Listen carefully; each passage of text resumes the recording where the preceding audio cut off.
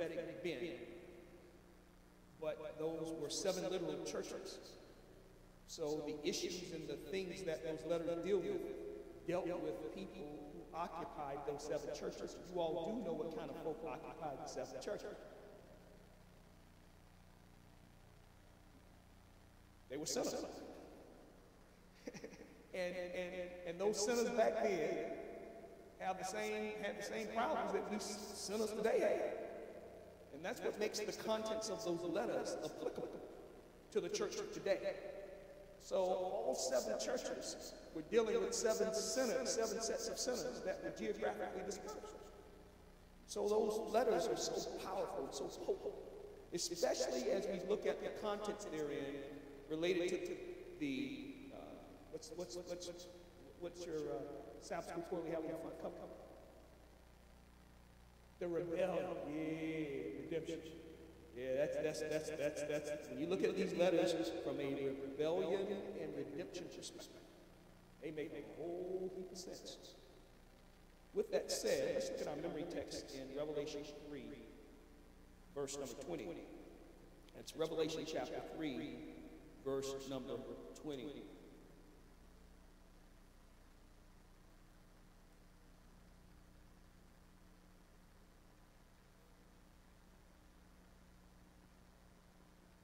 Now, I want to look at one thing here, and then I want to jump into Sunday's lesson by God's grace. So, who's speaking here? Jesus.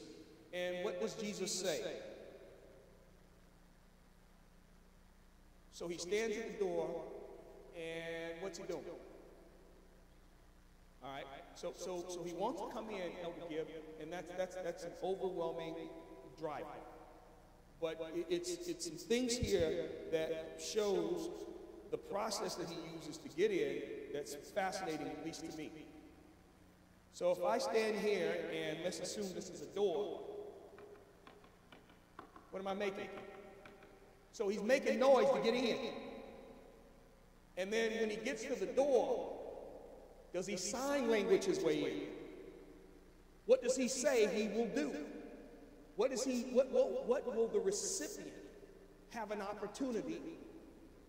So if he's hearing his voice, means he's talking. So he's knocking and he's talking. In other words, who is the proactive one here to establish the conversation? Should never forget that. In all 7 letters, he is the proactive one. When it comes to the rebellion, as well as redemption. God was the proactive one to quell the rebellion. He's the proactive one to get rid of the rebellion. And he's the proactive one to redeem folk from the rebellion. It starts, ends, and all in the middle. It's about him. We just happen to be the recipients and the beneficiaries. So let's look at Ephesus. Revelation 2. Someone read for us the first 2-3 verses of Revelation 2.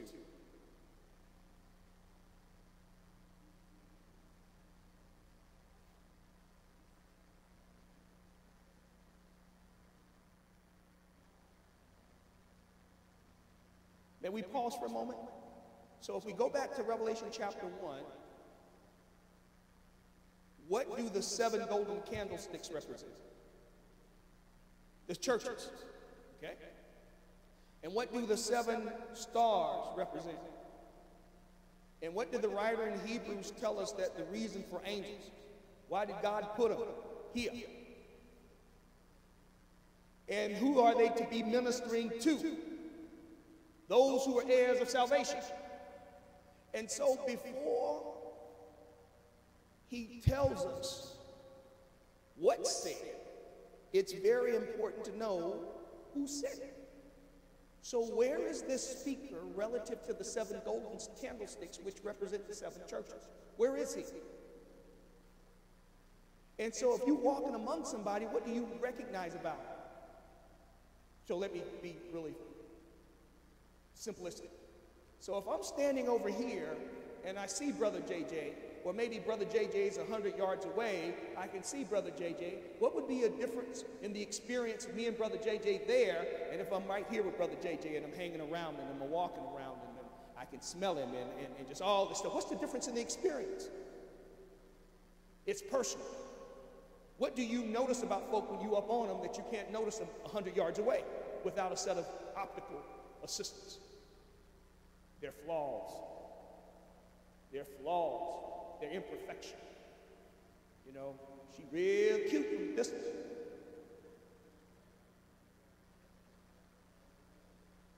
What else do you learn about folk when you get up on them? When you're hanging around them, you're in the midst of them. That's why I'm amazed, sis, when folk, kids, say stuff that embarrasses them. I'm amazed that they're amazed that their kids could embarrass them. Who better to embarrass you than the folk that see you all the time at your weakness? After they done picked at you and picked at you and picked at you, you told them to sit down for the 20th time.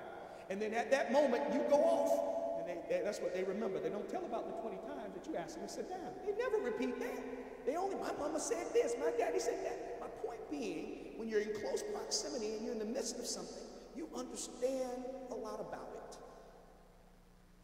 And so he sees it. And that's who he is. Now, that's the who. What does the one who's intimately familiar with the people at Ephesus say? Verse 2.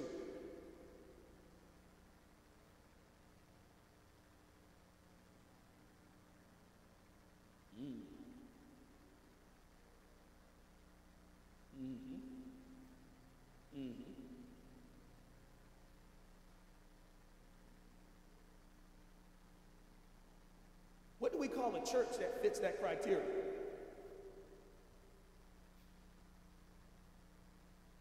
If I tell you, if someone, Elder Gibb, is sending you to a church to pastor, and you say, well, what's those folk like? And they say, well, they work, they labor, they're patient, they can't stand that which that is evil. They've tried the false apostles and those who are liars. They've borne with patience, and for my name's sake, they've labored. If Jesus gave you that criteria, would that be a church you want to go pastor Elder Gibb? Oh, yeah. Yeah, that's the kind of church you want to be a part of. What I love about this, yes, sir.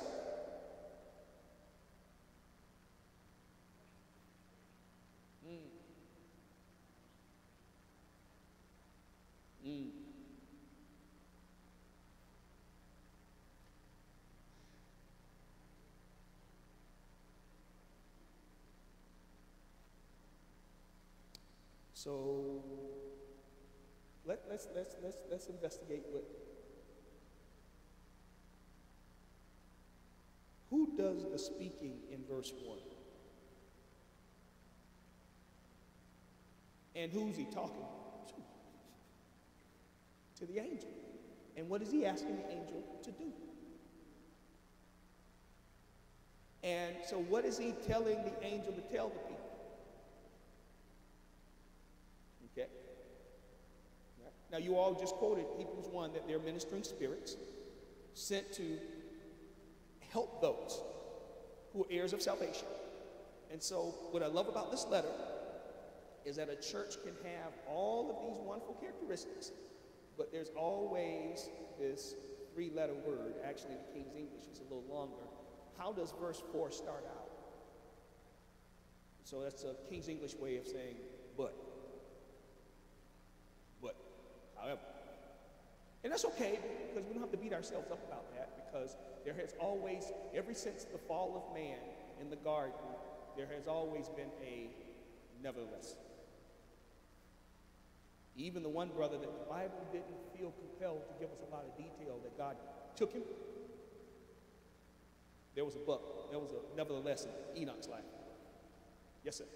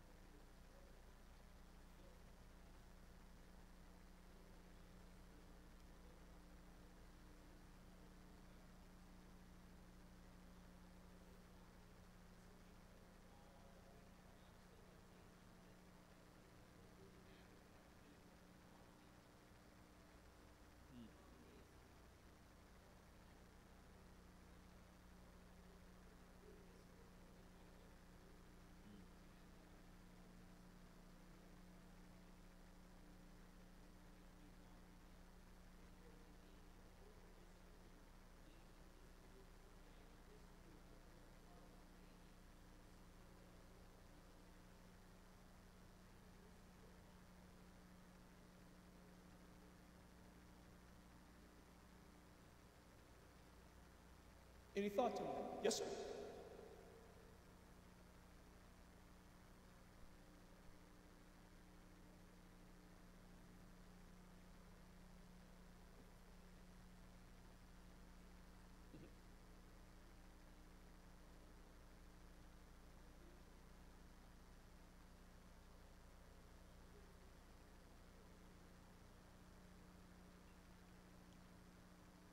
Elder Gibb, I will simply respond to that by saying, I never read these letters without doing that. It is a challenge for me to work through the historical posture this church makes on these letters.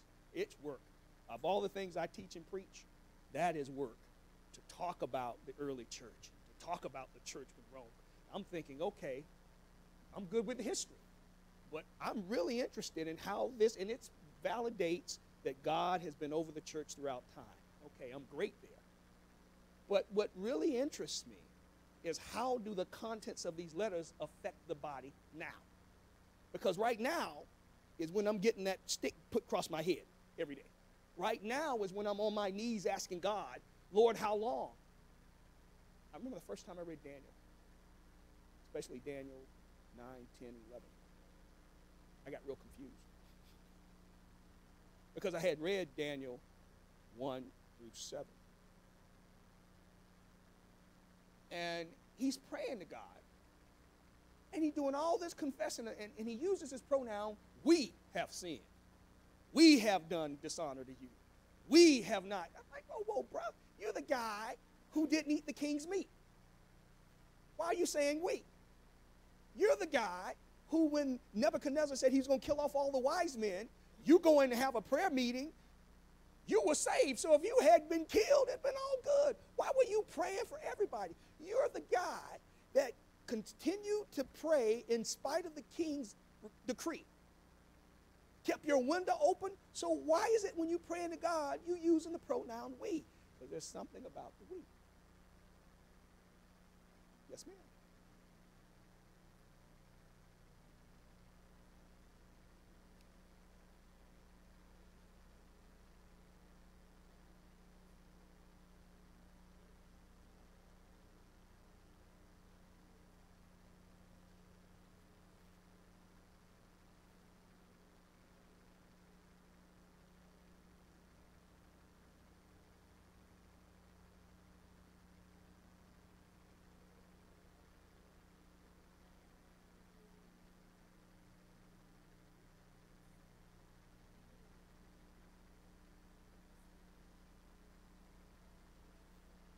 I want to address that. I got a hand here, but I want to come back because there's some real good juice in that orange. Yes, sir. Yes, sir.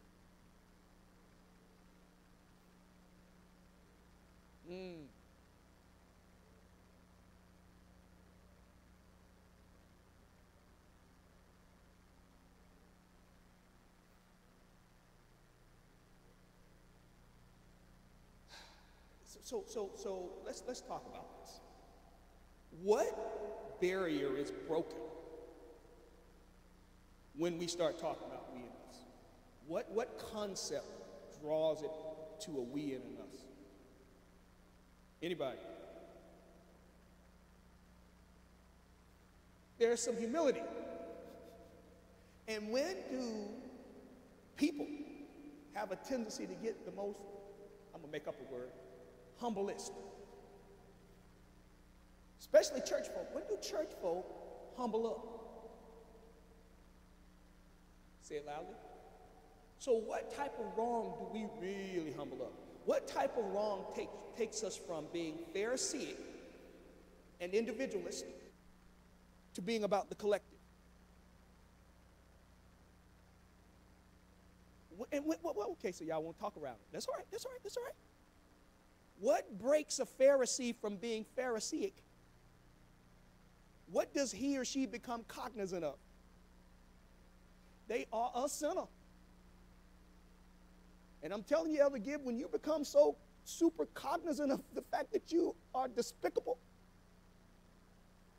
you stop using pronouns like me and I because you don't even want to deal with me and I. And you start looking around, shining your eyes, saying, where's some we and us? I gotta have some us. I told you all there was a time I just felt like me and Jesus were gonna get so tight we'd be on the mountain. I ain't need none of y'all. Y'all wasn't studying y'all Bible, and I'm just trying to. I mean, when I showed up, I'm trying to figure out how could people who had all this Bible knowledge not know their Bible? And so I just said to myself, oh, okay, I see, guys, it's gonna be just me and you.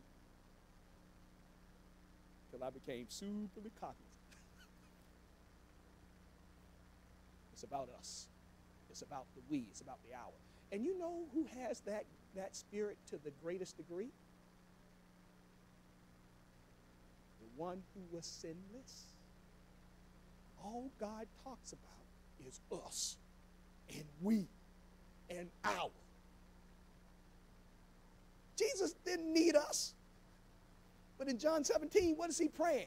Lord, make them one in us as I'm in you and you are in me. That other spirit, me, mine, I want to be like the Most High. I want to exalt mine. That's why I listen to people when they talk. When they go, I, me, I know who's driving that train. Yes, sir.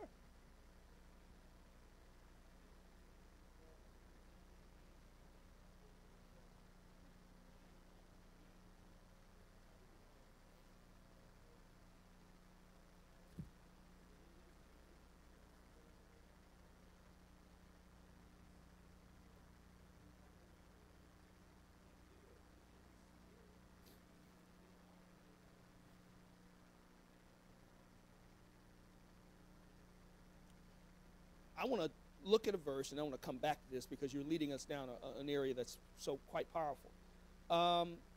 What's God's problem with the church at Ephesus? This hardworking, patient-filled, can't stand false preacher church. What's his problem with it? Verse number 4.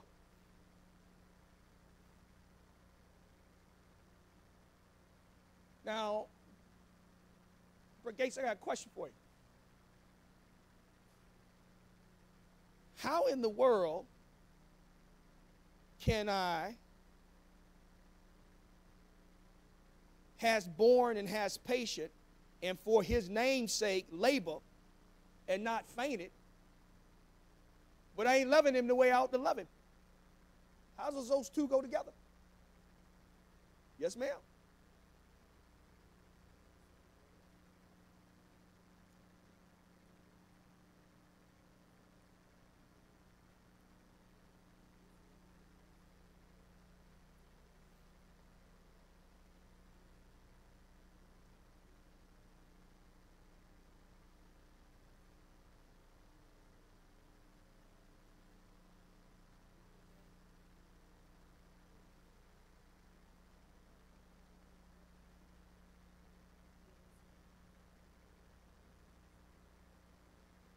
So let's talk about this. So let's use Bible terms to define. Let's use the Bible to define Bible terms. Now, the Bible says that God says you've left your first love. Is that correct? And so I want to ask that because that's all these letters doing for me. Elder Gibb is asking me about me. How do you leave your first love? How does this happen? How do you leave your first love?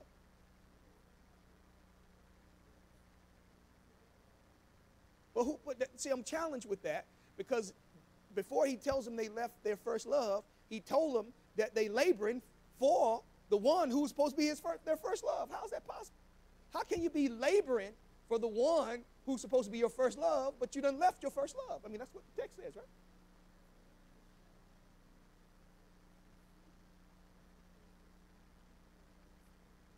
Okay, I can buy that. Yes, sir, Brother JJ? Sure.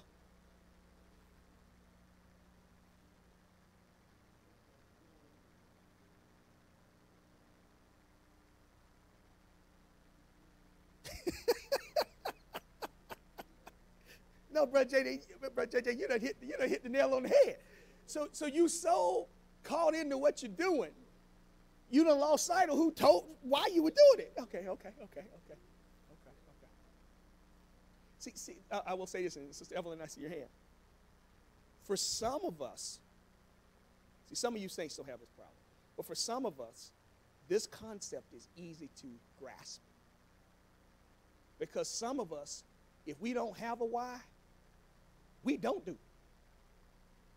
And because I said, you know how many whippings I took based on because I said so? I had to have more than that. Well, why should I do this? Because I said so. Okay, that makes no sense. You know how many grown folk I dealt with as a child who gave me reasons that made no sense? And so that logic, I always had to have a why. Well, when Jesus saved me, I got it. Because I'm still, people say, well, you need to stop doing this. I'm like, why? And if you don't tell me because Jesus said so, I don't care what you're saying. What? Well, you know, we are the... No, I don't know. I need the reason.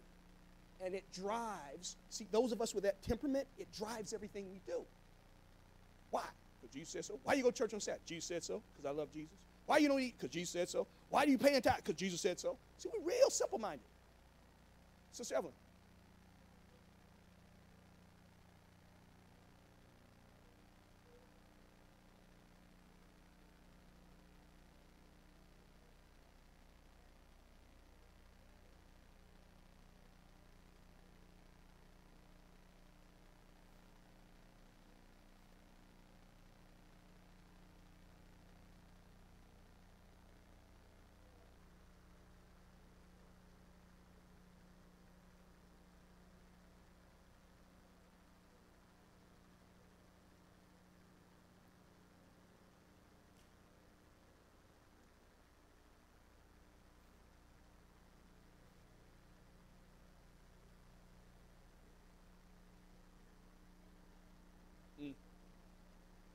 Elder Gibb. I'm sorry, forgive me, Elder Gibb.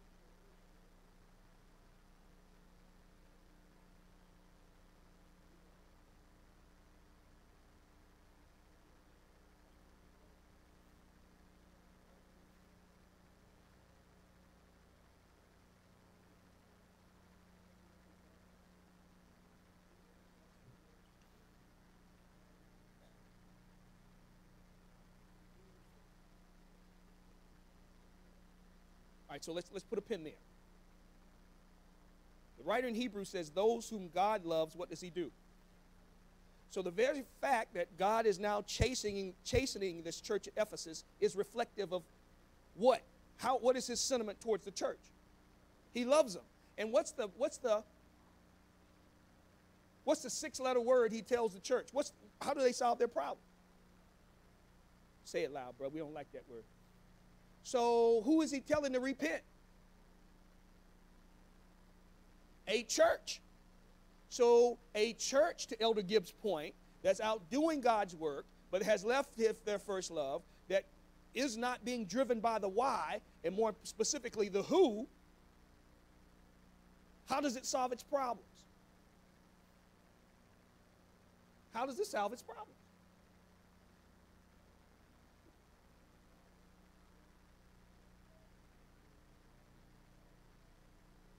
But before holding on, Elder Tui, what did Jesus tell the angel to write down? What did he tell the church at Ephesus to do? Okay, let's read. No, folk, no. Let's read. All right? Verse 4, you've lost your first love. Somebody start verse 5. And do what? Repent. Look how far you've fallen and repent. So how do we repent? What leads us to repentance? Okay, all right, so it's going to be one of those mornings. No problem. Romans chapter 2. Romans chapter 2, verse number 4. Look how far you've fallen, the text says, and repent. But what leads me to repent? Romans chapter 2, verse number 4. It's in question form. Anyone? The goodness of God leads me to repent. So if I'm working and I've left my first love and I'm doing all of the things that Church of Ephesus is doing, and God tells me to repent, and the Bible says that the goodness of God leads me to repent, then what must a church that's so ingrained in work and in activity and serving, yet they've left their first love, What's the two things God said to do? Look how far you've fallen and repent. And in order to repent, what must I experience? According to Romans 2:4. The goodness of God. See, it ain't the trepidations and the fire. That ain't going to help me repent. That's going to scare me to death. I mean, out of Jesus' own mouth, he says in Matthew 25:41 that the fire is made for the devil and his angels. You all know how good I felt, because I had 3 siblings. There's 4 of us. Y'all know how good I felt when Mama told us that folk were going to get whipped, and I wasn't in the number that was getting whipping? You know how good that feels? For your elders to pull out a strap and you realize, oh, this ain't for you? Woo! Boy, you just be jumping. Oh, yes, yes. The fire, excuse the expression, ain't for us. So why are we so consumed with the fire? The fire can't make us repent. The fire doesn't lead us to repentance. The plagues don't lead us. Y'all do know the plagues ain't for us. Y'all did read it over it. See, God is consistent. God is consistent. We'll be here. The plagues are falling, but they ain't for us. So why are we so consumed with the plagues? Oh, you know there are going to be 7 less plagues. Yeah, okay, that's consequential. That's just going to happen. What leads us to repentance is the fact that the plague's going to be falling and they ain't going to be on me. The fact that the fire's going to fall and it ain't for me. The goodness of God. Point and then point. Yes, sir.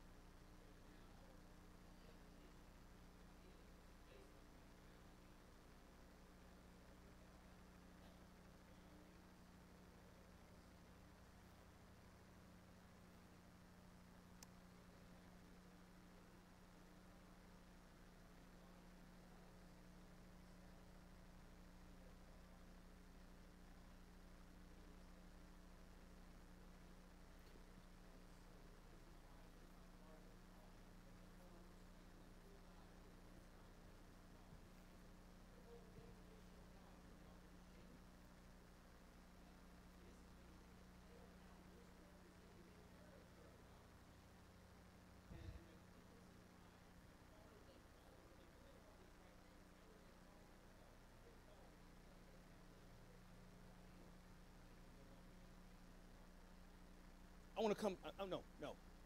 Brother, your point, and we're coming back here, because there's some wonderful stuff there. Yes, sir.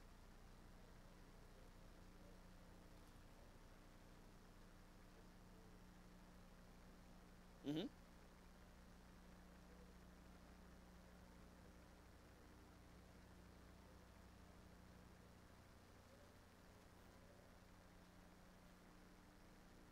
Mm-hmm. Mm.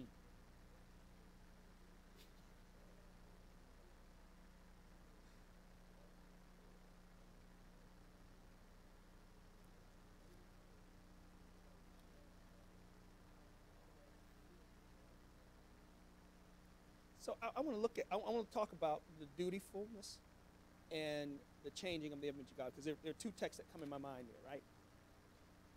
One is in Romans 1, the other is in Acts 17. Both, the writer of both texts says the same thing. Let's look at the one in Acts 17, because this is what he's talking to the people at Athens. But talking about changing the image of God, the question I have is, what do we typically change it into? Look at verse 29. This is what we start thinking God to be. Anybody? Acts 17:29.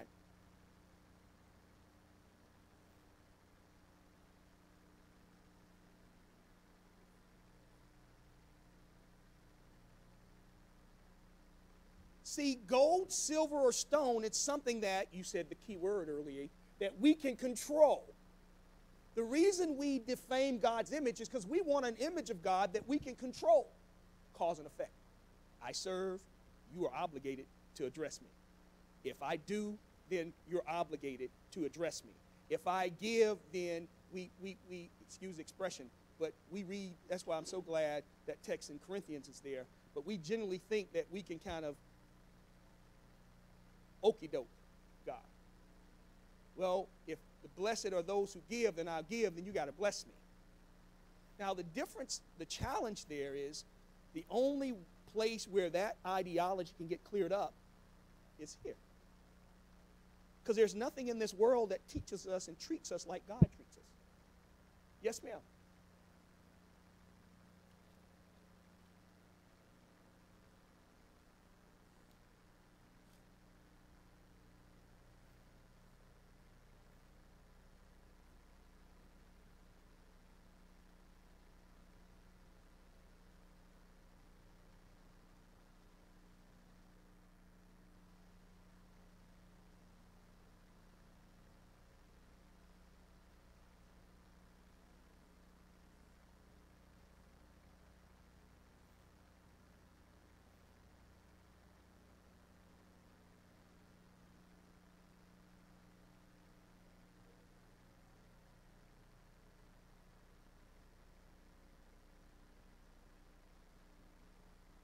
Mm.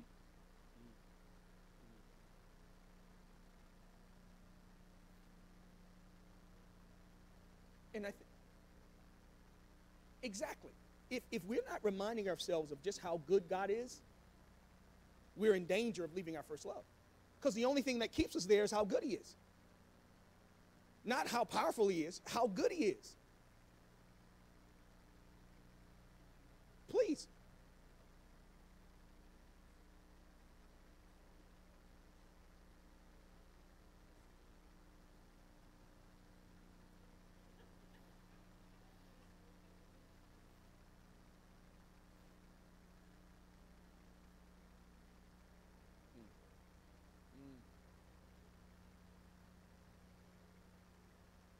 Mm.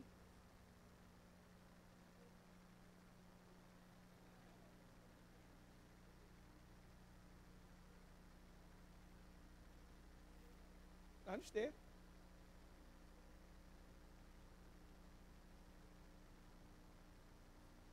It's just rote. Just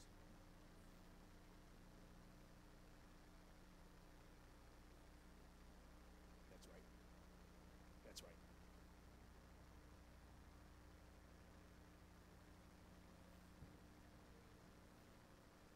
So I want to talk about this just really quickly. What's Ephesus' problem? And I'm going to jump ahead. What's Laodiceans' problem? Well, no, okay. They don't know they have a problem. I understand that. But what was their problem? They had left their first love. Same problem. Well, let's see other similarities.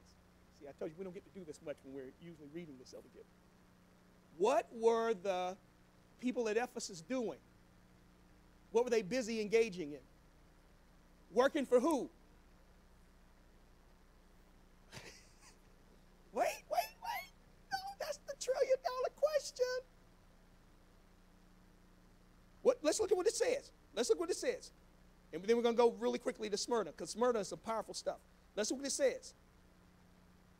Verse 3. For my name's sake has labored and has not fainted. So for his name's sake, they're laboring. Can I pick on a group of people in Matthew 7?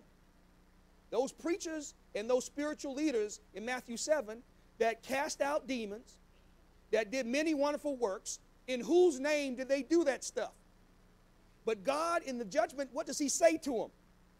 I don't know you. How in the world can you do this kind of work and God not know you? Yes, sir.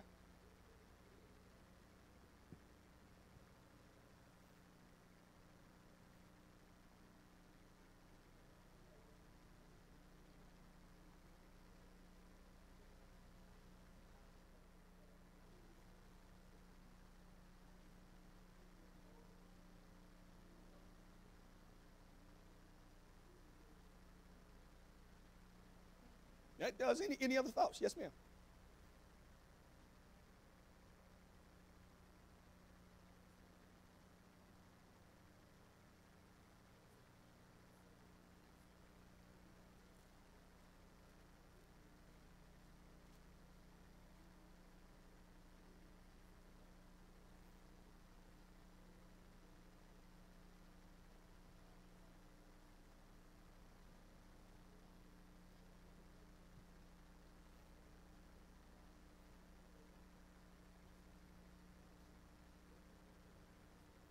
I'm going to come back to that ministerial effort.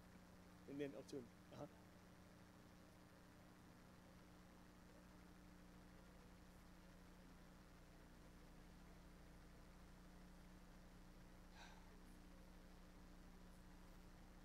See, these challenges you all are presenting, they confound folk like me. Because I done read my Bible and God ain't never asked me to be concerned. Wait, it gets better. It gets better. See, when you are driven by the who, you don't care if 2 show up or 2,000. Because you're driven by the who. Okay, y'all look at me like I'm making this up. When he sends out the disciples in the book of Luke, the 10th chapter, and they come back and they're bouncing off the walls about the fact that even demons move when they use his name. What did Jesus tell them? Actually, he starts out, he said, I beheld Satan. I kicked him out of heaven. Why y'all tripping? That's what he does when I'm around. He says, but don't get excited about that. He says, when you're ministering, you only get excited by the fact that your name is written in heaven. That's why whether 2 or 2,000 come, you ain't affected my status. Brothers at prison, we were talking about that recently because God has blessed the ministry there. We have about, our church worship experience Saturday mornings comparable to what we have here. We have just that many guys. And one brother who had been there since we began, he left recently, and he said, Brother Boyd, I remember when there weren't but 3 or 4 of us. I said, yes, sir. I said, did I teach any different with 3 or 4? He said, no, you teach us. I said, you know why? I said, because y'all's attendance don't affect my name. And you got to get that straight in your mind. Because when you have that straight in your mind, then you bouncing off the walls every day because my name, because it's so good, because my name don't deserve to be there. But it's there. That's what drives us. That's what drove the disciples of old. Their names. And it's a powerful thing because now when you're not trying to control the situation and you're accepting people for who they are and you begin to see people the way God sees them, then you stop being about me and about us. And what's driving you is you want everybody else to have their name written up there too. Elder Gibb. Please.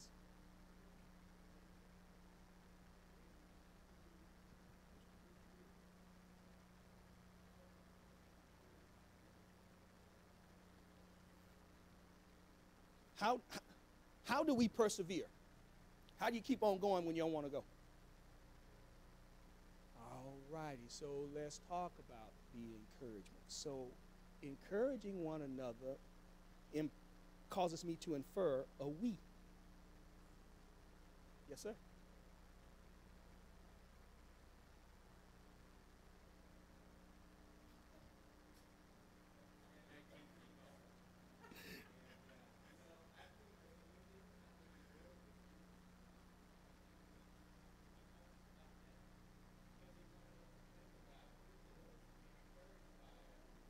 It's the goodness of the fact that we have a place there. In spite of ourselves, it drives us. Point and then point.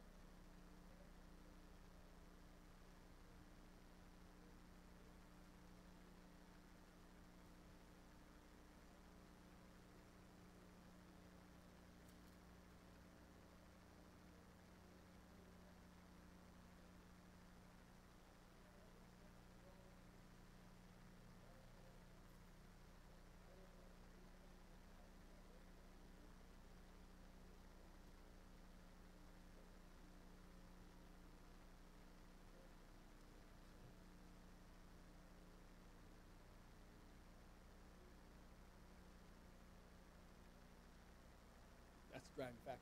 Elder 2 have gotten to the point, if Jesus ain't in heaven, I don't want to go. I really don't. If Jesus is not going to be there, I don't want to go. Yes, sir.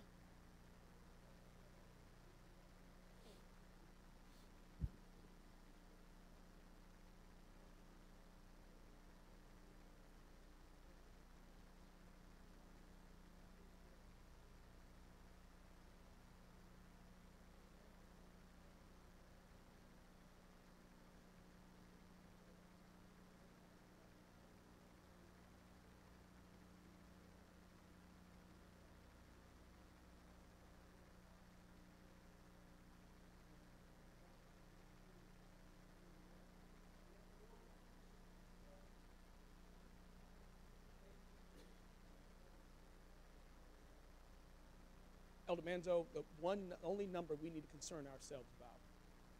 Well, it's the answer to this riddle. If you were to drive out Wares Ferry Road, at the very end, there's this big cemetery. And the riddle is, how many people in that cemetery, how many dead folk are in that cemetery? That's the only number we need to worry about. All. How many people do we want saved? Everybody. All. And it drives us. It drives us. Why? Because we want all people to enjoy what we're enjoying here and what the promises say we're going to enjoy in the life to come. So all is what drives us. And until the clouds burst, all. Yes, ma'am.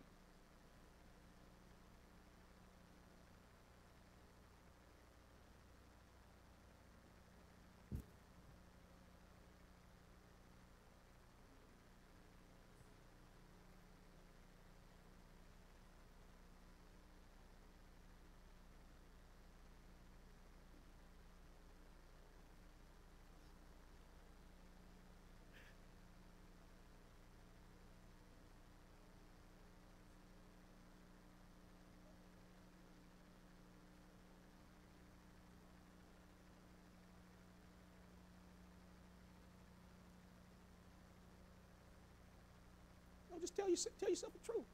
My heart ain't right today. I don't want to do it. But you know what, Master? I love you. So let's roll. And it's in that experience.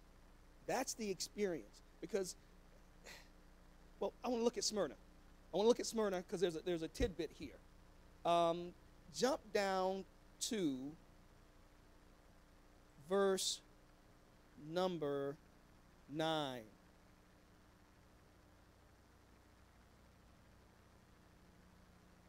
Revelation 2:9. Anyone?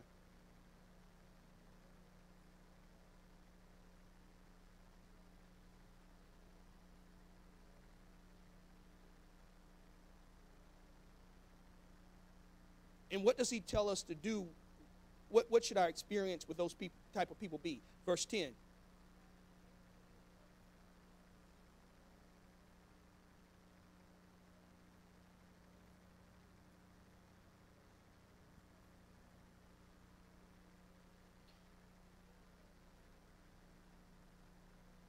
How do I not fear the circumstances that this church at Smyrna is experiencing?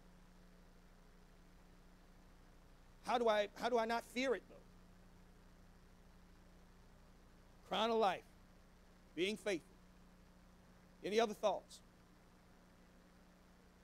God's with me always. He doesn't lie. Any other thoughts? I'm not saying your answer's wrong. These are good stuff.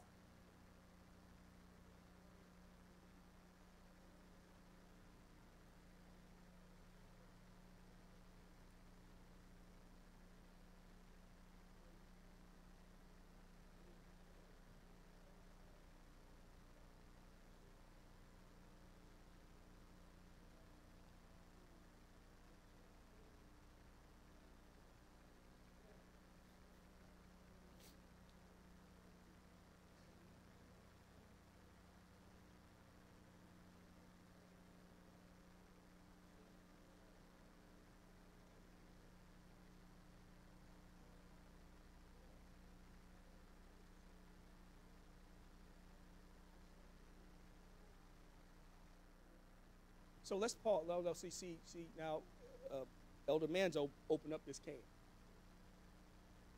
It's much more complex than that. No. You've given us the answer in a really wonderful way. What would cause someone who's enslaved go to the one who has enslaved him when he's ill and say, Master, we sick? Oh, it gets better. What would cause some of those same slaves, when the war breaks out, to fight on the side of the Confederacy? What would cause some of those slaves to engage with the very people who treated them less than a dog? What drives a person to deal with that in that way? Perfect love. So the way Smyrna is not afraid is God perfects love in them. But it ain't that mamby-pamby Hollywood love. It's the type of love that brings chastisement. Yeah, see, I got to say this because we out there. Anybody know Taylor Branch? You ever heard of him?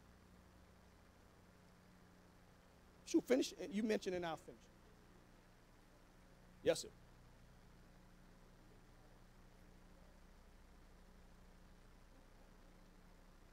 And there's plenty of Bible for folk like that. Whether you talk about Proverbs 3, be not wise in thine own eyes, or you look at Paul's counsel multiple times, think not more highly of yourself than you ought. But Taylor Branch, he's the foremost expert on the political facet of the civil rights movement. He's written volumes on it. And I heard him lecture. And so I'm sitting in the crowd, and he's just going through all the interviews he had and all the things he did. And then he said something that made me sit up in my seat. He says, you know, I've studied all of the political facets of the civil rights movement. He says, I've studied the freedom riders, and I've studied the bus boycott, and I've studied the march from Selma to Montgomery, and I've studied the efforts up in Birmingham, and I studied even the assassination in Memphis. He says, I've come to a conclusion that if those civil rights workers had chosen any other method than nonviolence, the progress that has been made, and he says it's far from perfect, but the progress that has been made would not have been made. And when he said it, he said one thing, I heard something else. What I heard was the most powerful force in this earth ain't violence. It's love. That's the only thing you can't stop me from doing. You can stop me from hating you, but you can't stop me from loving you, not when the love of God is in my heart. And here's what's beautiful about that love. Here's what's powerful about it. When we deal with issues in this church, we act as if we're the only church that's ever had to deal with issues. When you look at the people who are standing on the sea of glass, where do they come from? Every nation, kindred, tongue, and people. What happens when you get people of various social, financial, ethnic backgrounds and you put them in one group? What's the natural thing that happens? Trouble.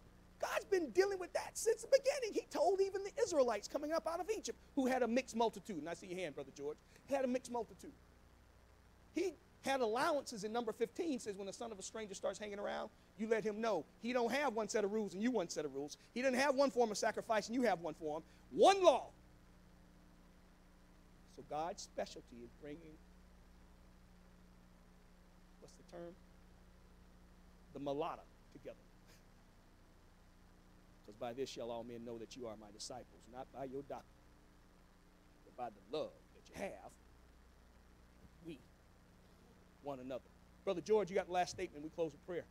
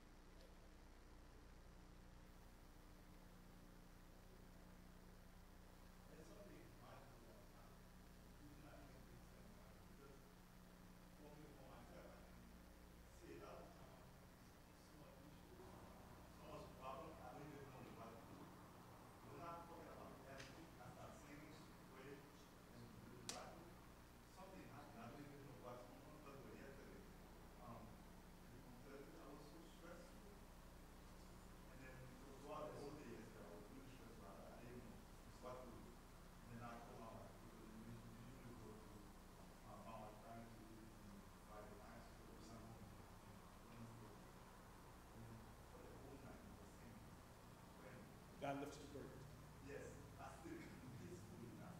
So, Brother George, since you brought slavery back up, just keep, I think it would be interesting, you kept one thing in mind, that slavery wasn't about the slave, is that God wanted to save the slave wholly. Because something wasn't right in his mind or her mind. So God's always trying to save folk. And the folk that really needed the conversion process were the folk who were inflicting the pain. And God wanted to save them too. And so the vessel that is often used in this earth traditionally gets the short end of the stick. But it's never as short as the stick that the vessel that God used to save mankind. That stick was mighty short. It was the shortest of shorts. So it wasn't about so much the slaves. In God's view, he wanted to save some slave masters. And he had to reveal some stuff. Let folk know that some things need to happen. Let's pray. Lord God, thank you. Thank you, Lord, for these letters. We simply ask that you would hide your word in our hearts. And unlike the church at Ephesus, well, Lord, even like them, we simply ask you would empower us to return unto our first love. And that love, Lord God, is simply you.